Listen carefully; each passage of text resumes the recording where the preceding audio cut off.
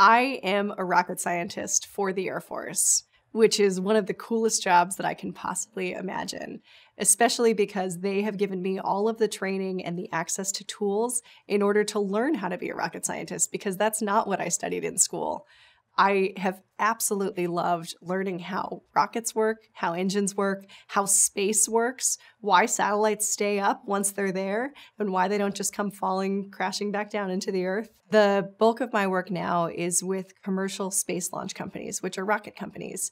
And they are launching rockets with satellites from commercial customers, for example, with weather satellites or imaging satellites of commercial customers. But then they're also putting up satellites for the Department of Defense and for NASA. And so I help put them on contract to launch satellites for the Department of Defense.